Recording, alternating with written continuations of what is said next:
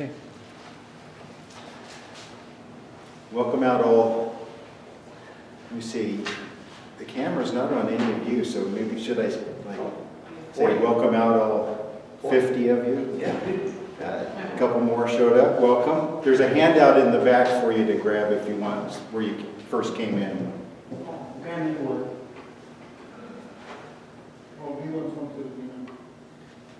Tonight is session number 3. It's February the 15th, 2022. And a lot of what we're going to be talking about tonight and in the weeks to follow, anytime you're talking about the subject of eschatology, you're going to be talking a lot about the spirit of this age, the spirit of Antichrist, the spirit of evil, the mystery of iniquity, the Bible calls it. And the thing about the mystery of iniquity is it's driven by deception. And I think, I've preached this kind of thing, taught this kind of thing throughout my whole ministry. But with what is going on in Canada right now is, to me, one of the best examples of how the mystery of iniquity can be what Paul describes the ministers of Satan. They present themselves as ministers of light. And so that's why it's so deceptive. It's hard to see them as evil and wicked when they come across so nice. You listen to Trudeau's speech, even the one where he declared emergency powers. Very soft-spoken, even-tempered, Mr. Gentleman, dressed to the nines, very formal, and yet you listen to what he says and try to understand what it means, and it's like the most wicked thing ever. And yet the masses are deceived because what a nice man. What a well-spoken, intelligent, well-dressed, even-tempered man. How can he be wrong? So this whole spirit of this age, the final Antichrist will come across as a peacemaker, as a man able to solve very complex problems that no other leader in the world can solve. He's going to come along, say, here's the answer, and everyone's going to say he's right, and the Bible says they're going to give their power and authority to him. He's not even going to have to take it. They're going to give it to him because he's going to come across so brilliant and so clearly with the answers that anyone who resists him is going to seem to be just the worst troublemaker. And so it's just so interesting that this raw power, as we say, everything comes down to money and power. Really just about does. And but this kind of raw power is going to be on full display by the Antichrist. And even though he comes in peaceably and with smooth language and all the answers, once he has it, he's going to become very brutal. And the Bible talks about those who resist him are going to have their heads cut off.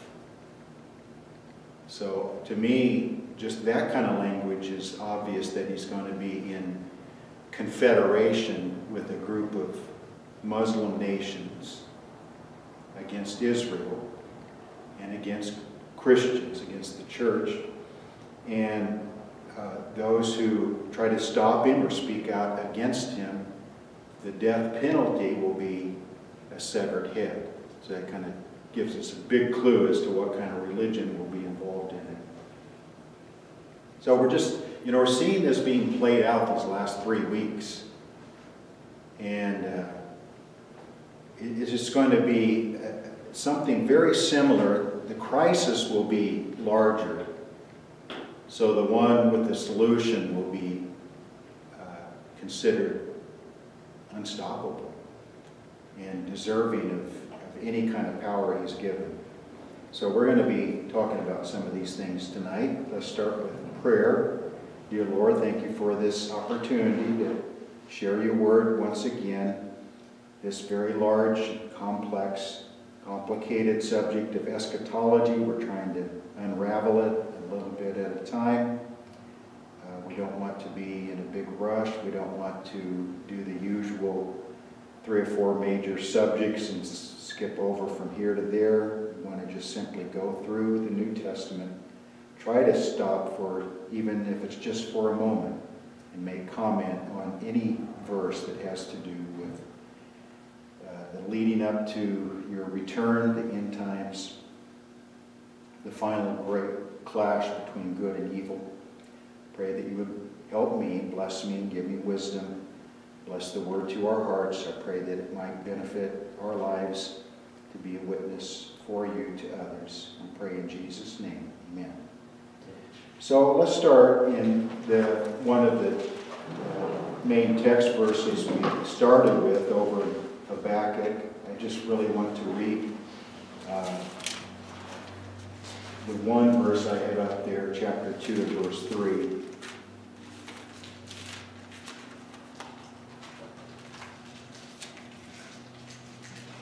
And especially that statement we closed with last time, an appointed time.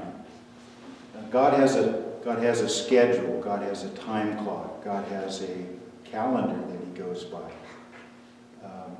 The holy feast days very much have to do with the first and second coming of Christ and the time in between. And so chapter 2 and verse 3 says, "For the vision is yet for an appointed time." Well, who made the appointment? Of course, it was God. And it's going to happen exactly when and the way he has determined. But at the end, it will speak and it will not lie, as opposed to the Antichrist, who will be full of lies. Though it tarries, we're going to talk some about that tonight, because it has tarried, hasn't it? It's tarried for a long time. It's tarried for 6,000 years, because the first prophecies were way back in the beginning of Genesis. Though it tarries, wait for it. So there's the endurance, the patience, the perseverance that the Bible, watch and pray and all those kind of verses. Be patient about it, because it will surely come, because the one who made the appointment is faithful and capable to bring it about. It's as sure as anything. It will not tarry. In other words, at the time the appointment is supposed to come to pass, it will happen quickly. And so, things are going along now, and things are really weird recently in the last 2 years. But it just shows us how history is not just a steady flow of advancements and battles and nations being formed and empires rising and falling over hundreds or thousands of years. Mostly history changes by major events, either natural disasters or a turn in a major battle to where the side that ends up winning. Welcome, come on in. Hi. Hi, come on in. Hey, Lord. Hey, how you guys doing?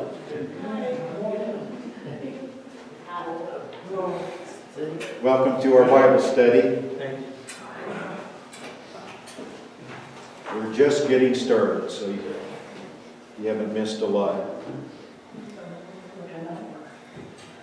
This appointed time of Habakkuk 2:3, in New Testament language, it's usually stated in due time.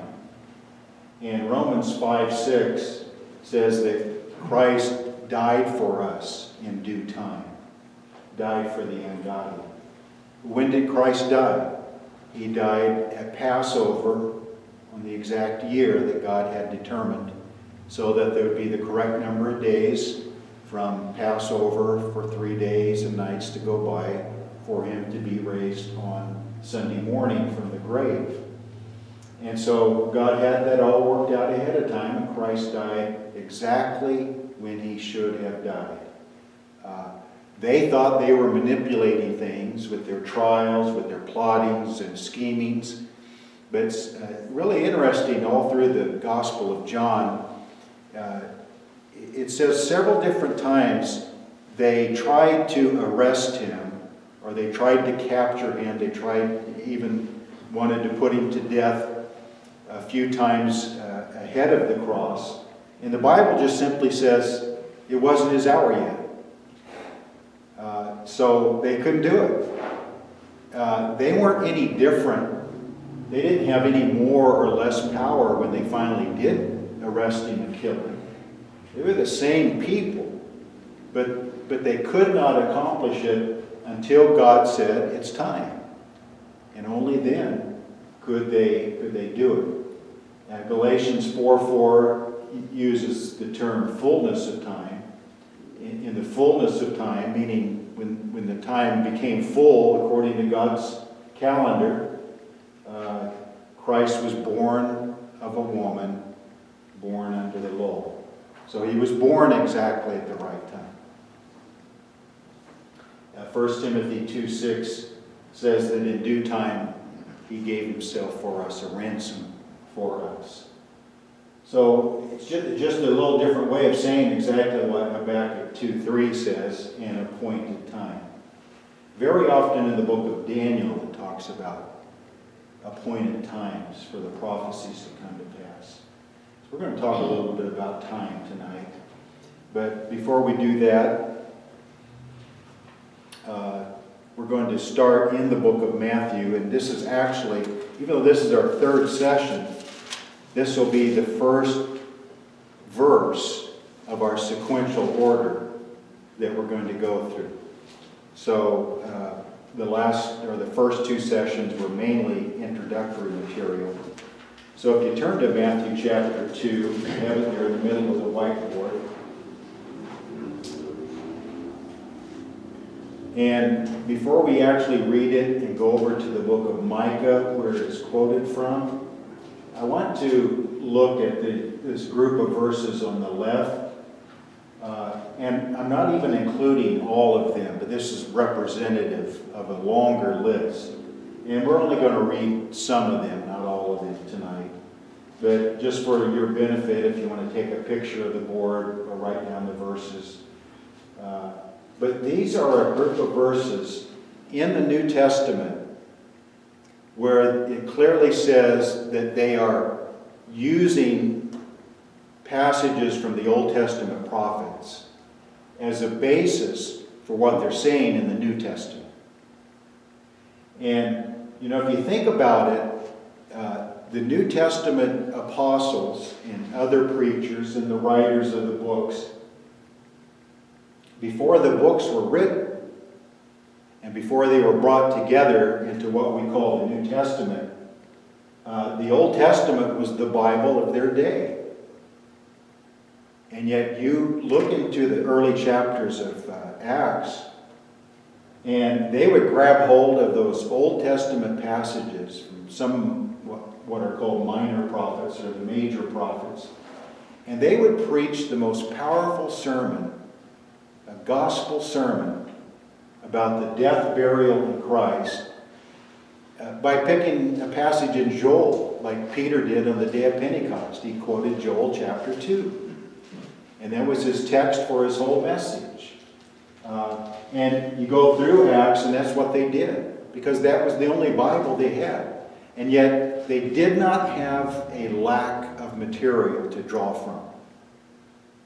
We've allowed ourselves in our day to think if you're really going to preach about Christ and a gospel message, and you want people to hear it and be saved and to give their lives to the Lord, that you must stay in the New Testament to do it. They didn't have the New Testament, and they didn't have a problem having plenty of material to preach gospel messages.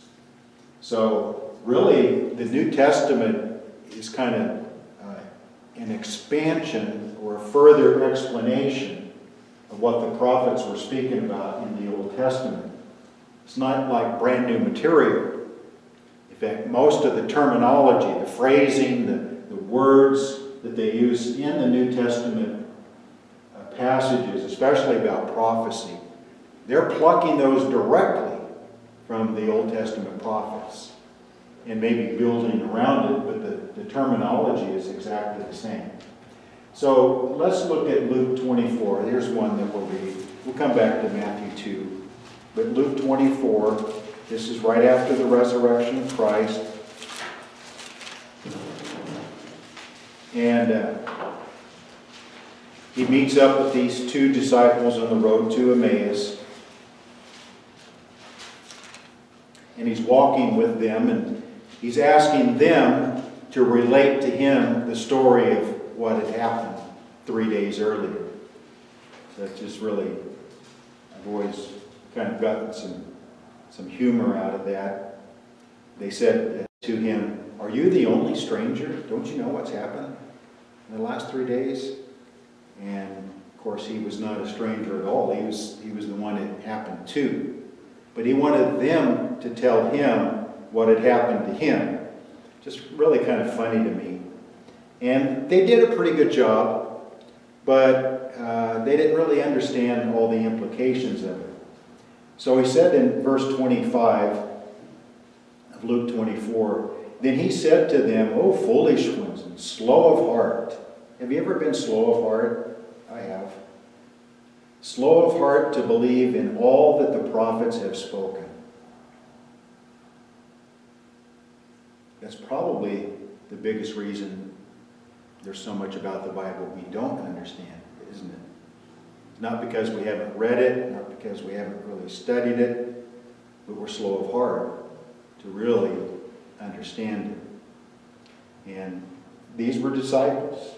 So even disciples can be very slow of heart to believe in all that the prophets have spoken. Verse 26, "Ought not the Christ to have suffered these things and enter into his glory? And beginning at Moses and all the prophets, he expounded to them in all the scriptures the things concerning himself." Wouldn't you have liked to have heard that sermon? How he went back, starting in Genesis, and went all the way through Malachi and said, "This is me, that's me, that's me, that's me, that's me, that's me, that's me." Now they probably knew some of those were about their Messiah. But can you imagine? "Oh, we didn't realize that. Oh, you're right. That was you." And so I don't know how long this sermon lasted, because there's a lot of references to Christ in the Old Testament. So he may have done like just a summary of it. I don't know. But Moses and all the prophets, all the scriptures, the things concerning himself. So what is a good definition of the Old Testament? The things concerning Christ. It's not just the New Testament. Down to verse 44, he said to them, "These are the words which I spoke to you while I was still with you, that all things must be fulfilled." Must be.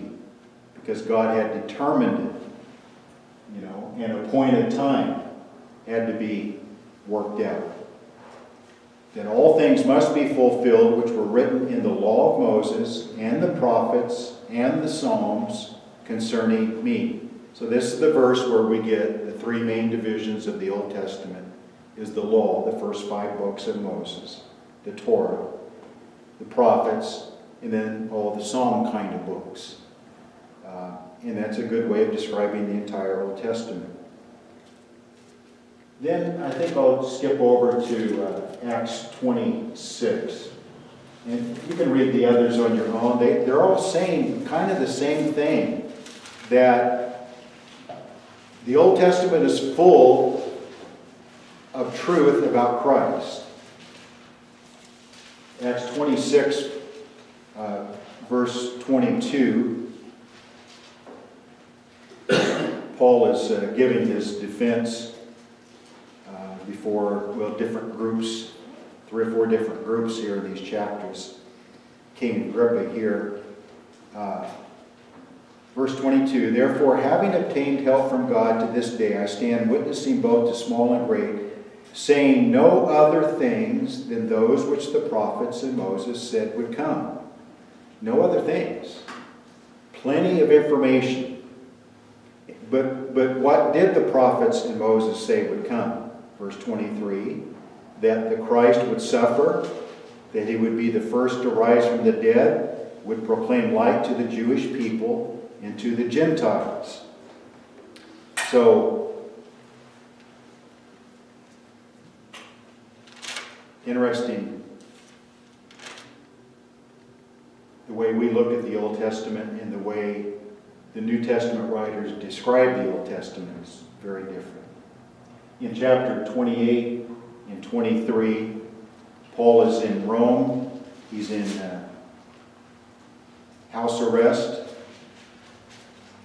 And he says in verse 23, so when they had appointed him a day, many came to him at his lodging, to whom he explained and solemnly testified of the kingdom of God, persuading them concerning Jesus from both the law of Moses and the prophets, from morning to evening.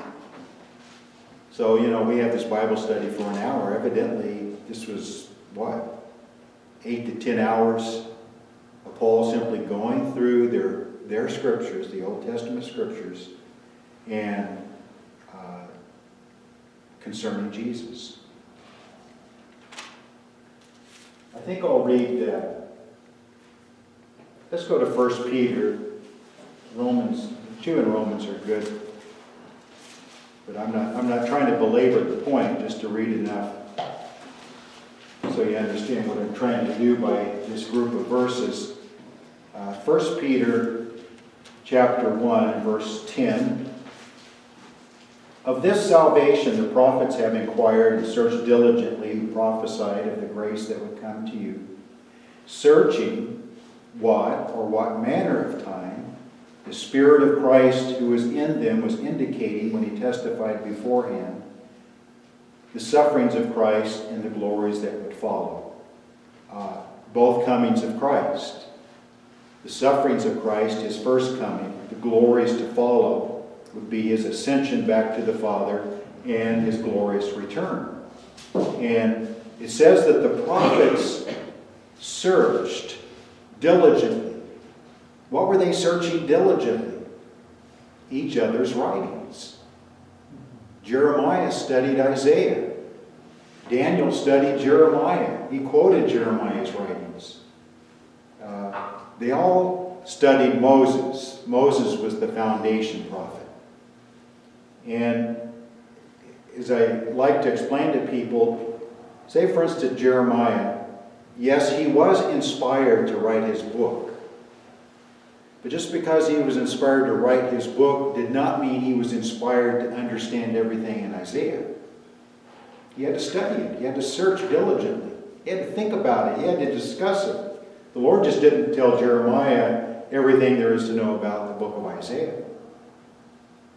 So they were all prophets and they all wrote inspired scripture, but they were also all Bible students of each other. And the main thing they were searching for is not the fall of Babylon or God's judgment on Greece or the rise of the Roman Empire. I mean, that's all involved in it. But the main thing they were studying was the sufferings of Christ and the glories that would follow. They were studying about Christ in each other's writings.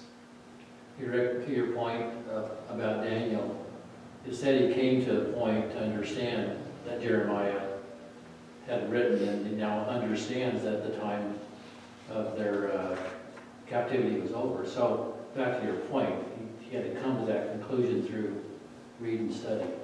Reading and studying, and in some cases an angel had to come and reveal it to him. So, a great godly man like Daniel was trying to figure out what Jeremiah was talking about. So it wasn't just automatic illumination of the other prophets' writings. So, and there's others not even in this group, but that's more than sufficient to give you an idea of how the New Testament writers looked at the Old Testament prophets and used them to preach about Christ. So now let's go back to Matthew chapter 3. And this handout I prepared for you tonight, I kind of explained it, but I have 29 references in Matthew, and that's just getting to chapter 24, which, the whole chapter 24 is about the end times. But a lot of these, we may just say a couple of things about and go on. So my purpose is not to, preach a whole lesson on each one of these verses.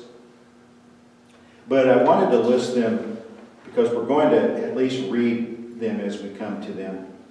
But to just kind of give you an idea of how much Jesus spoke about his return even before he died on the cross. He's constantly talking about his future kingdom, him coming back as king, ruling over the earth, defeating his enemies, rescuing his people, all these kind of things. And yet he hadn't even been arrested and nailed to the cross yet and resurrected. But he's looking out there into the distant future. So it's the 29 references is partly to show the importance of eschatology even in his first coming. But this is the first place where an Old Testament prophecy is referenced when the wise men were coming to try to find the Messiah. They'd been revealed to them. They'd been led by what was called a star. They came to King Herod. They were trying to figure out exactly where they might go. And then in verse 4, when he had gathered all the chief priests and scribes of the people together, he inquired of them where Christ was to be born. This verse is interesting to me because this is the first time this group of people is said to gather together for the purpose of talking about Christ in some way. Because they gathered together quite a few times during his ministry to try to figure out how to get rid of him. And they gathered together quite a few times in the early chapters of Acts, like of Peter and John, to try to intimidate them to stop preaching. So this is it's just interesting to me. It's kind of the first description of them coming together to inquire about Christ. But they gave the right answer. They said to him, in Bethlehem of Judea, for thus it is written by the prophets, but you, Bethlehem, in the land of Judah, are not the least among the rulers of Judah, for out of you shall come a ruler who will shepherd my people Israel. Now, you may have a center column reference or something that says that's a quote from Micah 5:2. But when we go back to Micah and read verse 2, and we read the verse before it, a few verses after it, we realize it's like that passage we looked at last time that talks about both comings and gives a lot of details about both. The one in Hosea chapter 5, verse 14 through chapter 6, verse 3. So let's go back to Micah. And this is one of those I call sweeping passages with quite a bit of detail about both comings of Christ. So Micah 5, verse 1. Verse 2, of course, is the one quoted in Matthew. But we need to pick up a few thoughts in verse 1. Now gather yourself in troops, O daughter of troops. He has laid siege against us. They will strike the judge of Israel with a rod on the cheek. Now, if you have a mindset, like I often tell Liberty here, if you have a mindset when you're reading the Old Testament, always look for Christ. Always have that mindset of, is Christ in this passage? So, for instance, this verse, we know verse 2 is about Christ, so it's not taking a leap to think that the verse leading up to it might have something to do with Christ. And when it says they will strike the judge of Israel with a rod on the cheek, Micah prophesied about the same time as Isaiah. So they may have known each other, shared information with each other. They used a fair amount of common language in each other's books. So this statement, they shall strike the judge of Israel with the rod on the cheek. So keep your finger here. Go to Isaiah 53 real quick, that famous chapter about the suffering servant. We all love to preach sermons from Isaiah 53. But it says in verse 4, surely he has borne our griefs and carried our sorrows, yet we esteemed him stricken, smitten by God, and afflicted. That word smitten by God is exactly the same Hebrew word that Micah uses, strike the judge, or smite the judge would be just as correct. Smitten by God in Isaiah, but Micah looks at the other side of the coin. They shall strike the judge. Who is they? The Jews and the Romans. So humans are going to strike the judge, but in that same event, he is smitten by God. So it brings up a real important truth that the apostles in the book of Acts often bring up. And we'll look at a verse about this in Acts chapter 2. If you turn over there real quick. Acts chapter 2. In verse 23. Him, being Christ, being delivered by the determinate counsel and foreknowledge of God. So there's smitten by God of Isaiah 53:4. Why did Christ die? He was smitten by God. God judged our sins by placing our sins on him and smote him. So it was the will and purpose of God for his Son to die.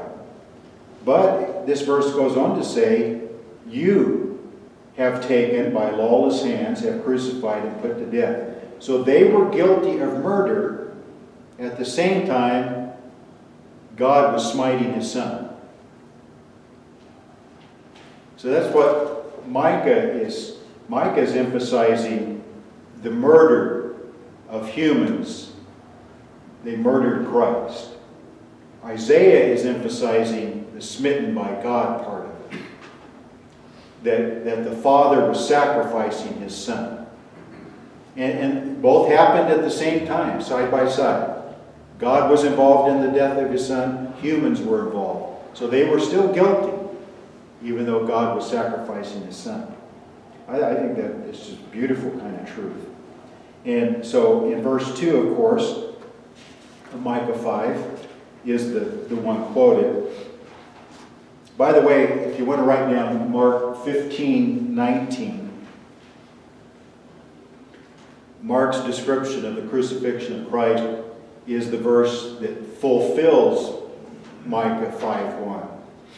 They shall strike the judge of Israel with a rod on the cheek. Mark 15:19 says they beat him with, Mark calls it reeds, but it's the same as rods. They beat him on the head, across the face with rods. Micah had prophesied that detail of his suffering hundreds of years before it actually happened. So the judge of Israel is Christ, and the people are going to strike him with a rod on the cheek. I mean, such detail. How could you predict that kind of detail hundreds of years ahead of time? And then the place where he was born is Bethlehem. Ephrathah is the region. Bethlehem is the house of bread. So the bread of life was born in the house of bread. Just those kind of little details that makes the Bible interesting. Though you are little among the thousands of Judah, yet out of you shall come forth to me the one to be ruler in Israel. Well, he's actually going to be a literal ruler in Israel at his second coming. It was guaranteed or made possible by his death and resurrection, but it comes to pass in his second coming in the fullest sense. The one to be ruler in Israel. So that's distant future, but now distant past, whose goings forth have been from old, from everlasting.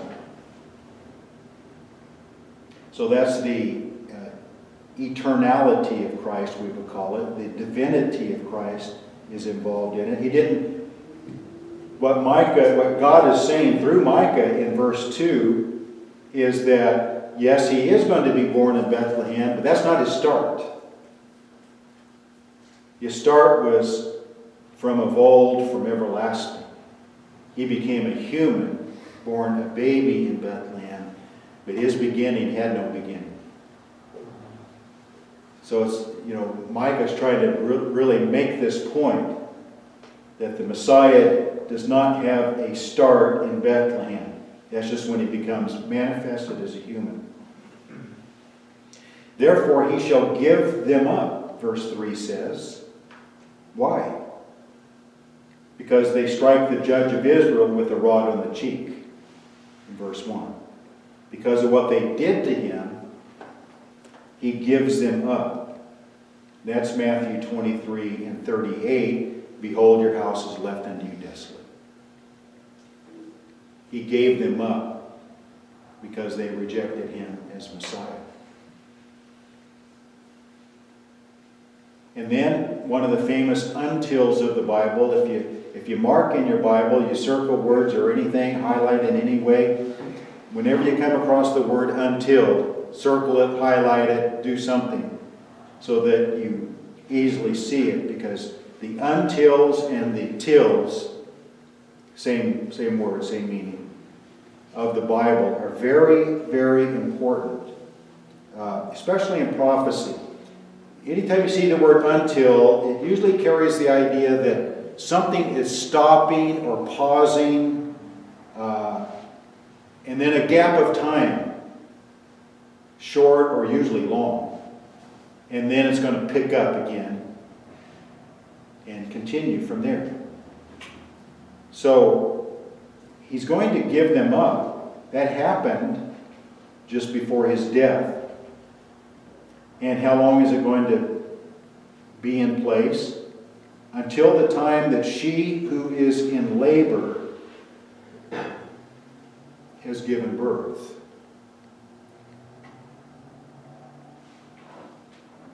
Is that Mary giving birth to Jesus? Or is that Jesus giving birth to the nation of Israel at his return? Or both?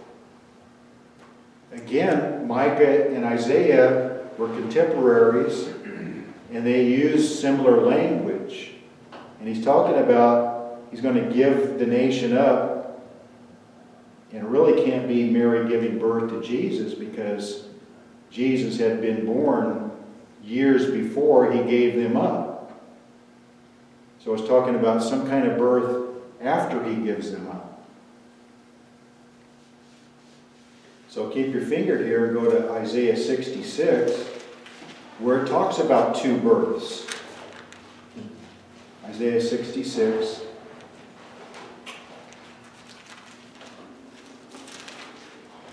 And verse 7.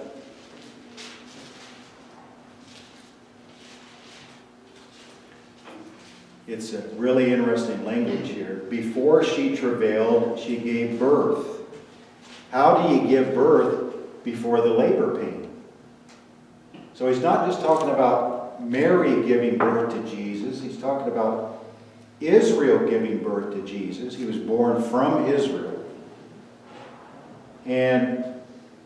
But before she had labor, before her pain came, it says, she delivered a male child.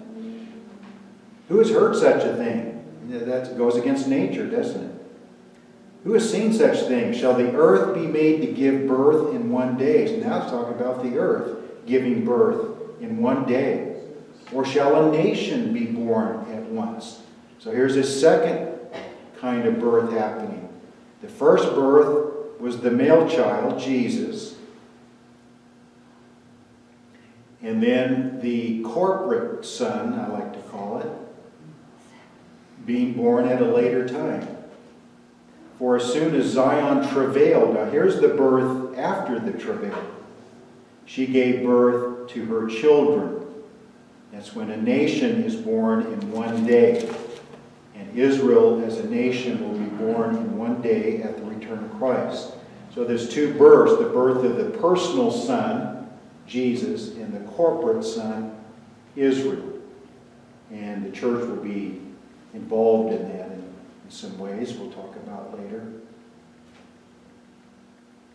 So back to Micah 5. Until the time that she who is in labor has given birth, then the remnant of his brethren shall return to the children of Israel, and he shall stand and feed his flock in the strength of the Lord, in the majesty of the name of the Lord his God.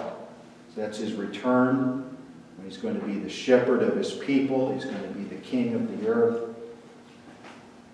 And they shall abide, for now he shall be great to the ends of the earth. Many verses talk about this. Zechariah, many in Zechariah, many in Isaiah. How that Christ will be the great king over all the earth. And then it says, and this one shall be peace. Well, he brought peace at his first coming, didn't he? You can have peace in your heart. You can be reconciled to God through the death of Christ. But he's going to bring peace to the whole earth at his return. The Prince of Peace, he's called in Isaiah. Again, Isaiah and Micah using similar language. And this one shall be peace. When is that going to happen?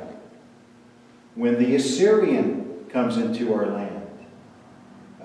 The Assyrian is one of the kind of veiled, or not vague, one of the ways to describe the final Antichrist. Assyria was the empire of this day. Therefore, they were the Antichrist of that day, the Antichrist spirit. And then later, Babylon was the Antichrist spirit. Then Greece, Medes and Persians, and Rome, they took on that Antichrist spirit of persecuting God's people and just being generally wicked. When the Assyrian comes into our land, and when he treads our palaces, then we will raise against him 7 shepherds and 8 princely men. They shall waste with the sword the land of Assyria, the land of Nimrod. Nimrod, back in Genesis, is one of the very first types of Antichrist. He certainly had the spirit of Antichrist at his entrances. Then he shall deliver us, he who. Well, the end of verse 4, he shall be great to the ends of the earth. The judge of Israel in verse 1. He shall deliver us from the Assyrian when he comes into our land, when he treads within our borders. I do want to read one verse to maybe help you see I'm not making too much of it when I say the Assyrian is one of the descriptive names of the Antichrist. In the book of Ezekiel, chapter 38, really interesting verse. Just kind of says it in passing. But as much as the Old Testament speaks about Christ in multitudes of verses, it also speaks about the Antichrist far more often than we realize. Ezekiel what chapter? Ezekiel 38. Thank you. Ezekiel 38. And in this chapter, Gog is the Antichrist. Gog of Magog. One of the names of the Antichrist. Gog simply means chief prince, the head prince of this evil military force. Verse 16, you will come up against my people Israel like a cloud to cover the land. Gog will, the Antichrist will. It will be in the latter days, so that lets us know it's down there at the end, that I will bring you against my land so that the nations may know me when I am hallowed in you, O Gog, before their eyes. Thus says the Lord God. Here's the verses to me really interesting. Are you he of whom I have spoken in former days by my servants the prophets of Israel, who prophesied for years in those days that I would bring you against them? Now you take that verse 17 and you try to do a Bible study where the prophets talk about the Antichrist coming against Israel and the Lord stepping in to be hallowed when he destroys the Antichrist. It's not really said very much directly, but it's scattered all through the Old Testament, more than you think. And this verse clearly says that somehow those prophets spoke about this man all the way through, and that I would cause him to come against Israel in the latter days. That's a real fascinating prophecy, I think. So let's finish up Micah, and then maybe say just a few more things before we close.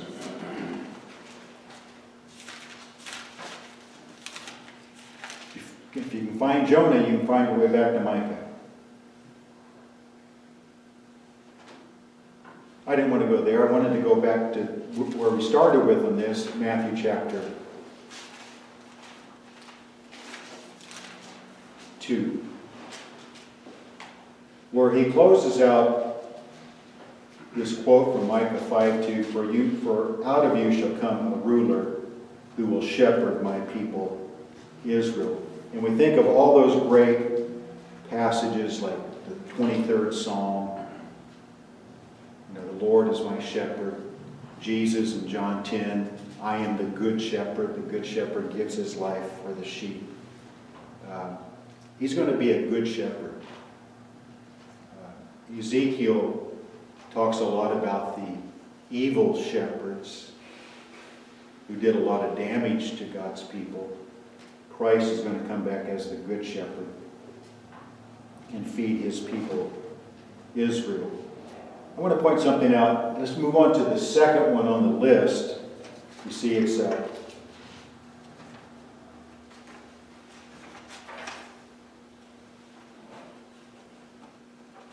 well, I didn't even put it on the list. I already made a mistake on these on the list. I wanted to look real quickly at chapter 2, verse 11. This is one of those details that's just so beautiful to me. But you can miss it. And when they had come into the house, the wise men, they saw the young child with Mary, his mother, fell down and worshipped him. And when they had opened their treasures, they presented gifts to him, gold, frankincense, and myrrh. And we often say that the gold is a gift for a king. The frankincense is a gift of a high priest.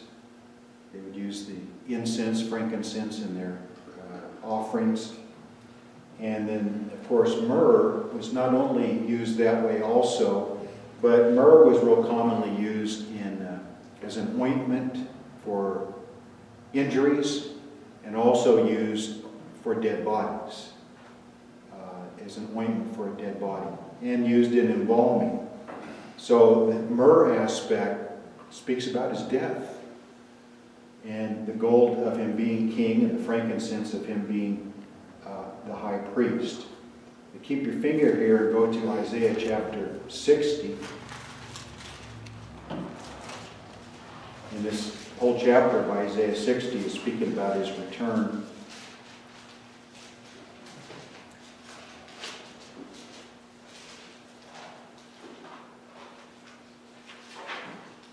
Isaiah 60 and verse 6. The multitude of camels shall cover your land, the dromedaries of Midian and Ephah, and all those from Sheba shall come, They shall bring gold and incense. They shall proclaim the praises of the Lord. And you notice something very interesting. They bring gold and incense, frankincense, but they don't bring myrrh. That's because he's still the king, represented by the gold, and he's still the high priest, represented by the incense. But he only died once. There's no reason to bring myrrh after he returns. His suffering, his death, his being in Joseph of Arimathea and Nicodemus made spices and ointments, and they buried the body of Jesus. And no doubt myrrh was involved in that. But in his return, he won't need myrrh any longer, will he? And so that's just one of those little details where you compare two verses, one from the New Testament, one from the Old. And just one of those beautiful little details. Chapter 3 and verse 2. I better have included that here. Now I'm second guessing myself. John the Baptist comes on the scene, and his message is, repent, for the kingdom of heaven is at hand. We're going to talk about that at hand. It's also used in chapter 4, verse 17 by Jesus. From that time, Jesus began to preach and to say, repent, for the kingdom of heaven is at hand. And I listed a whole group of Old Testament verses. And in both of these, in Matthew, the kingdom is a central subject, certainly by Christ. He's the king. Why wouldn't he talk about his kingdom? It was the primary message of John the Baptist. All of Israel looked for the king to come and set up his kingdom. The problem was they only looked at the part where he would defeat their enemies and set them up as the head nation, and they would be the leading nation of this kingdom, and their Messiah would be their king, and they'd be over all the other nations. And that might be a part of all that subject. But that was all of that subject to them. They dwelt on that part of it so much. And that's why John and Jesus came along and said, you're looking forward to the Messiah coming and be the king and set up his kingdom? Yeah, we are. You better repent first. You're not going to be part of it. You're not going to see it. You're not going to inherit it. You're not going to enjoy it. You're not going to play a role in it, because you need to repent. If you truly repent, then you might have a chance. If you don't repent, what you claim to be looking for, you're going to miss. So, in these early verses in Matthew, anytime the subject of the kingdom is brought up, which to Israel is like the most important subject, it's almost always preceded by repent, because they were not ready for their king, and they were not ready for his kingdom. They needed a change of heart.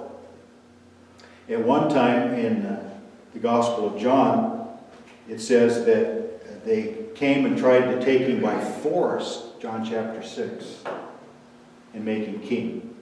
And he refused. At his triumphal entry, they said, Hosanna, blessed is he who comes in the name of the Lord.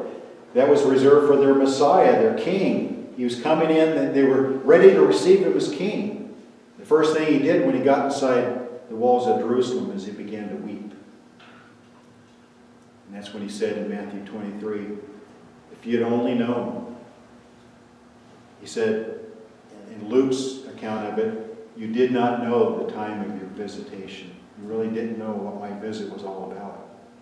And because you didn't repent, I'm going to take the kingdom from you. This is Matthew 21:43. I'm going to take the kingdom from you and give it to another nation bearing the fruit of it. So the question is, a lot of times the teaching of imminence, that the Lord could return at any minute, any moment, and not violate one prophecy. So, is the use of at hand, does it also imply imminence?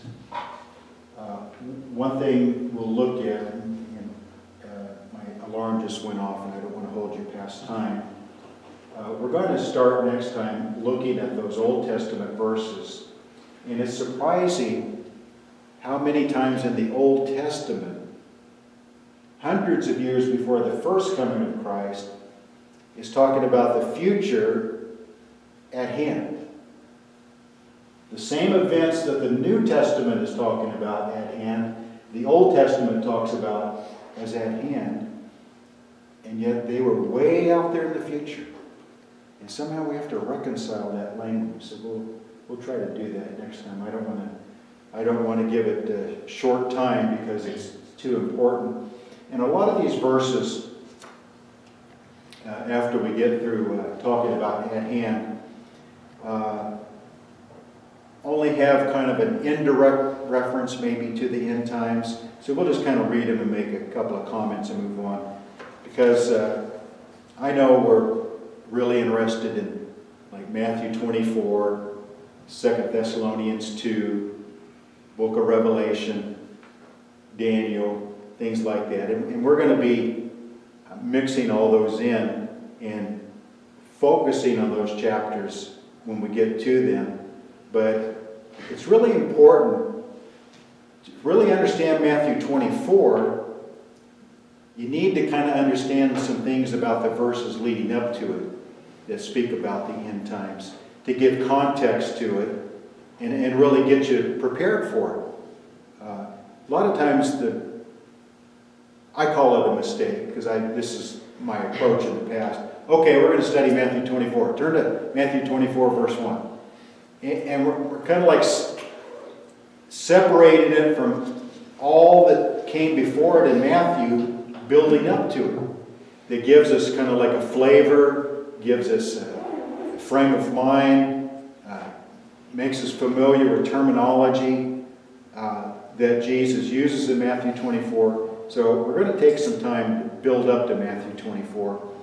And then once we get through Matthew, Mark and Luke will go quick because most of what's in Mark and Luke about the end times is dealt with in Matthew. So we don't need to repeat it. It's not that many in John, in Acts. So we'll move through a lot of this fairly quickly. But there's a lot in the Old New Testament about the end times, so we're not going to... we're going to do our best not to skip any verse that has something to do with the end times, even if we just briefly read it and mention it. Because what we're trying to do is put all 1,000 pieces of the 1,000-piece puzzle together. Not just the Matthew 24 pieces or the 2 Thessalonians 2 pieces. But we want all the pieces so when we get through we have like a complete picture of the whole subject.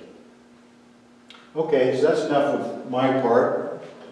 Comments, questions, anybody? Rick? Yes. A fascinating study to think about God being in charge of empires and rulers and times and fullness of times. And in the book of Daniel, the second chapter, atheists and secularists have the hardest time with Daniel any of the chapters in the Bible. How that Daniel can so precisely prophesy the course of human events. He prophesies of his image about the head of gold being Babylon, and then the Medes and Persians, and then the Greeks, centuries before the Greeks were anything. Of the Roman Empire, and at the bottom of the statue he's got the feet and the toes, 10 toes of clay and iron that don't mix. And that's of course still coming to be. So as you look at the prophecies of Daniel and how they all came true, and how God has ways of moving things around. I look at Isaiah 66:8. It's always just been such a fascinating verse to me about, shall the earth be made to bring forth in one day, and shall a nation be born at once? The earth, and of course you think of you know, the United Nations. And how that happened? Well, World War I started, and hardly anyone can tell you why it was even started. But it was started through a weird set of things that sparked, and inflagration started. And then after that, Germany was just devastated, and they made the scapegoats and brought the rise of Adolf Hitler. And Adolf Hitler, for some reason, took off on the Jews and started the Holocaust. And so we have the end of World War II, and we discover what happened to the Jews. And one of the great prophecies of the Bible about the nation being brought forth in one day by the earth.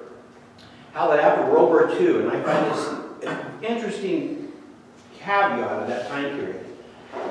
The Jews were put on boats, and America didn't want to take them.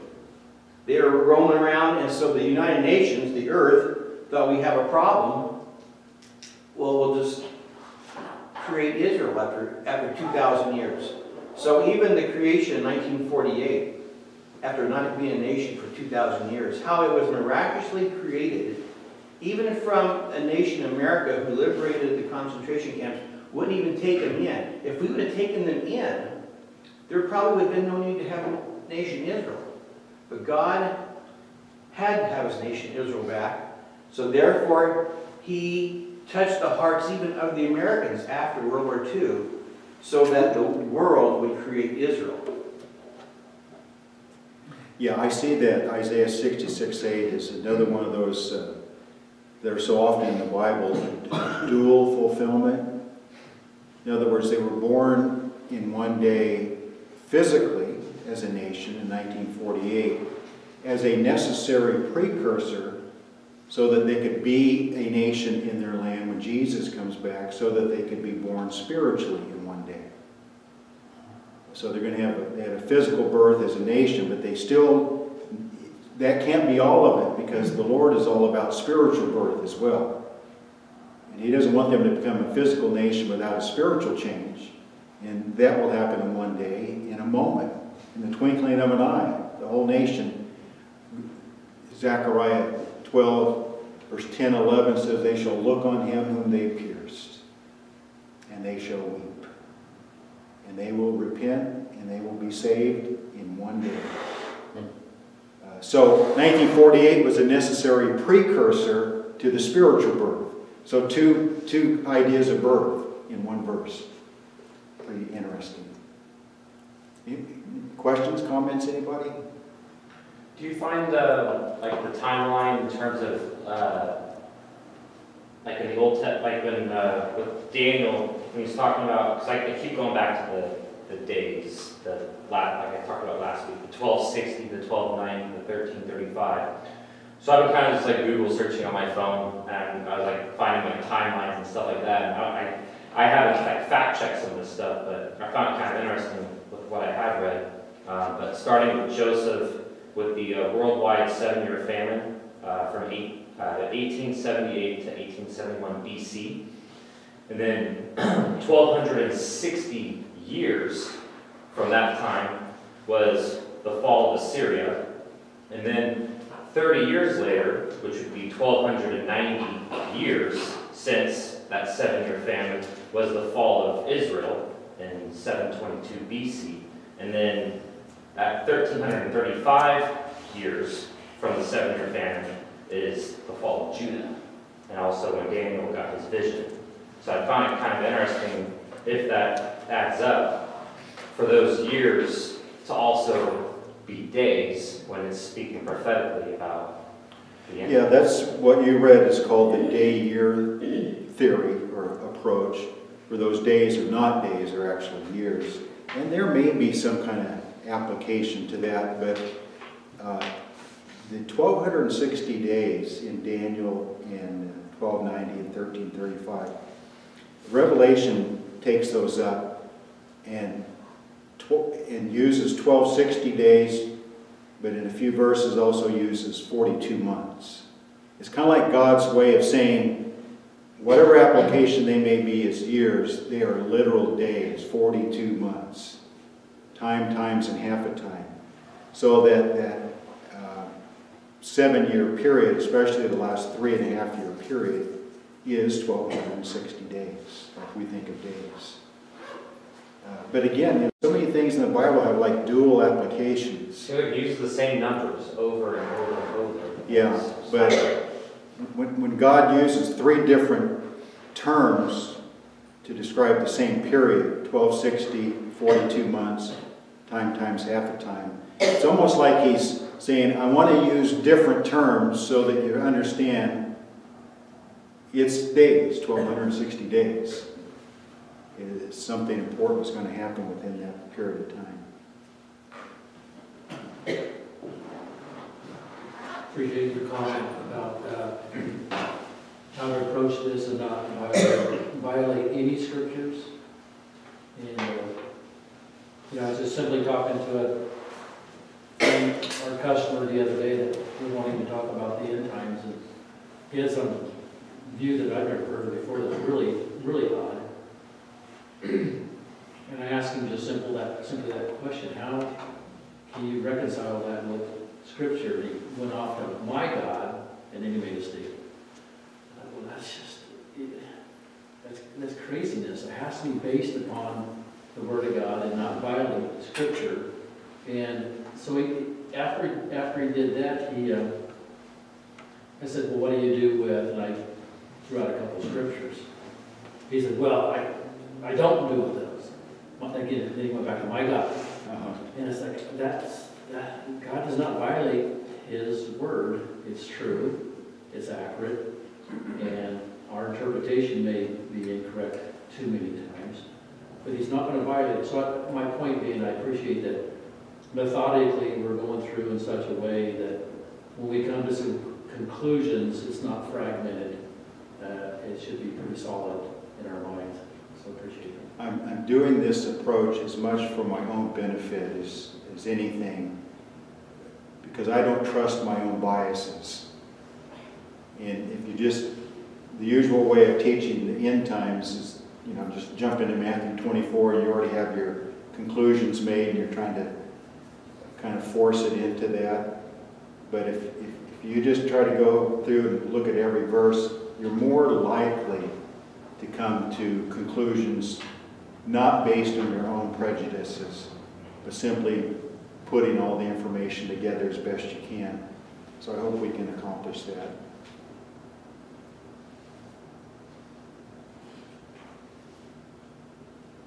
So Lorenzo, do I have the name correct? Yes, you do. Well, thank you for coming out tonight, and I understand you recently lost your mother. Our condolences. Thank you. Good to have you tonight. And may we have your name? My name is Angie. I'm Angie. Angel's wife. Okay. Good to have you tonight, Angie. We're trying our best to attract others from the community, even others of different churches, just to gather together and study about the end times. So come back and be with us and join in the discussion as you wish. Anything else tonight? I got one more question that's off topic. So, obviously, my wife just lost her dad, right? A week and a half ago, so I kind of feel for you.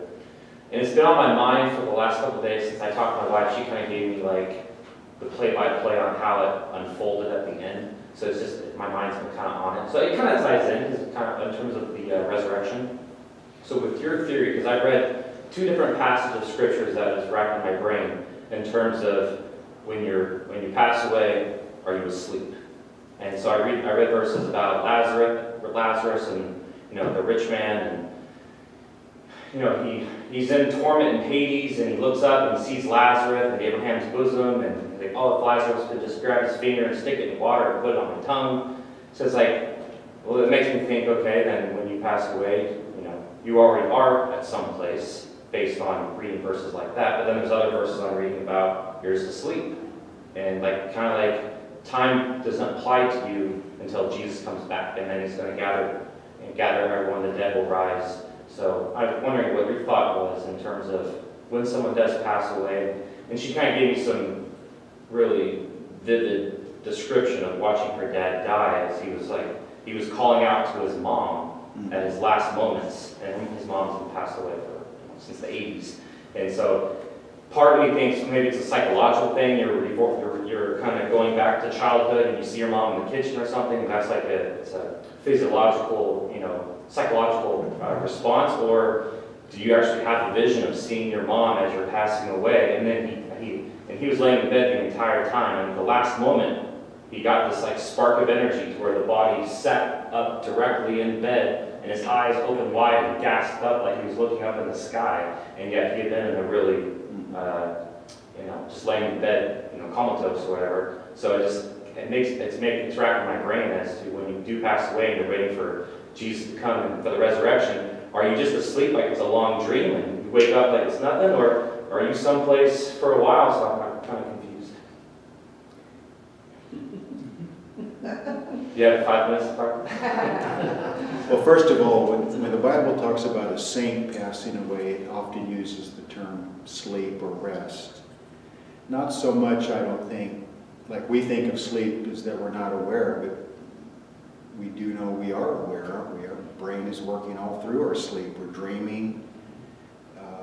We figure out problems in our sleep. Our subconscious is still active. So even when we're asleep, we're not as unaware as we think. So I don't think we should press that so much to say, since it uses the word sleep, that means we're unaware of anything. Used one example of the rich man and Lazarus. Revelation talks about our souls under the altar, asking the Lord, how long do you avenge our blood? Well, are they awake or not? Well, obviously they are. They're praying in heaven, So the main thing is the Bible doesn't, the way I like to explain it all is that God created us to have a body. And so that from the time we die until the resurrection, the Bible doesn't say a whole lot about that, what we call the intermediate state. Mostly how it describes the intermediate state are souls in heaven waiting for their glorified bodies. Because God wants us to be restored to a perfect body for our perfect spirit. But we are a spirit, and that spirit is alive. And Paul said to depart from the body is to be present with the Lord. So we are present with Him in a spirit, but just not a physical body. And so I would say that we have awareness. Now, to what degree or what we're doing, the Bible really doesn't say a whole lot other than, I guess, we're probably praising the Lord and enjoying His fellowship. And how can a rich man already be in Hades if he hasn't been judged yet? He already how should I answer that? The Bible says we are already condemned. And the only way we escape that condemnation is through being born again, being saved. And that's how we escape. So everyone's headed toward that same place as the rich man from just how we are naturally. The only way we can change that is through a spiritual birth. So it's not like you have to wait for some future judgment to know whether you're going to heaven or hell. That's determined in this life. But there are other things that might be determined in a future judgment. We talk about rewards and positions and things like that. But as far as our destiny of our spirit, when we die, that's settled in this life.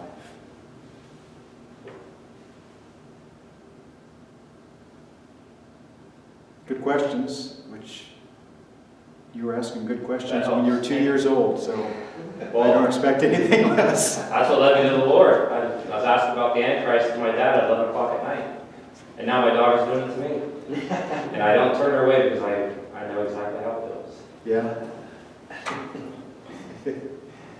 Okay, let's close in prayer. Dear Lord, thank you for this time together. Thank you for your word that we're simply just trying to understand, and we ask for your help. We want to know the truth, even if it causes us to change our present opinions and views.